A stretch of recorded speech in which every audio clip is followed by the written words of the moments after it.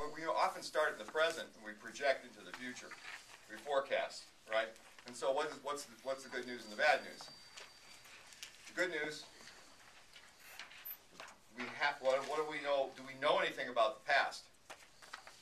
Presumably, right? So as a result, and I'm sure Jim would be the first to say that historians argue about what really happened, but we do know something about the past. So knowing something about the past gives us some benchmarks for moving into the future. That's helpful. The downside is, you got the Einstein problem. The same ideas that you used to create this problem, you're trying to use to fix it. So now you got to think about, well, what's going next? So one of the ways to approach this is to start out in the future and come back. Well, you do this all the time. I mean, looking around the room, and some of you are going to retire.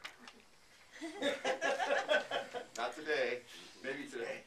I'm in that mode too. So and so if you just let it go, you'll get somewhere. But if you stop and say, what do I want to look like at age 80 or 90 or whatever, and what do I want happening, then I work back to the present.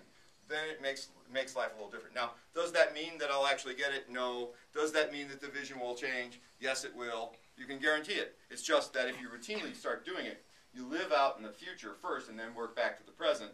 Then it makes present time behavior meaningful. So you ask your students, you've been around with young students, what are you going to do?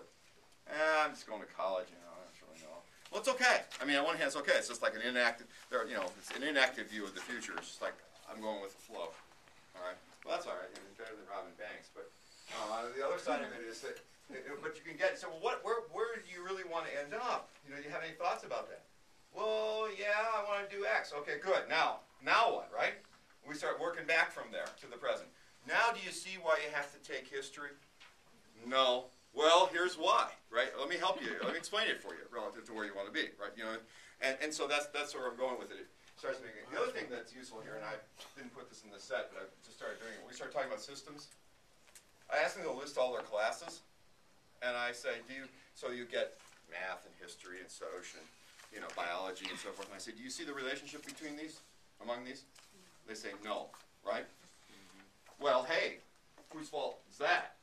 You got a economics department, you got an IB department, you got, what I'm saying? You got a sociology, and we just want to preserve those little bastions. And notice I said bastions. And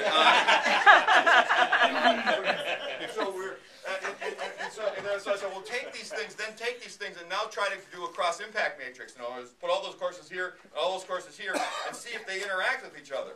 Oh, that's why I got to do this. You see where I'm going? And then they say, okay, now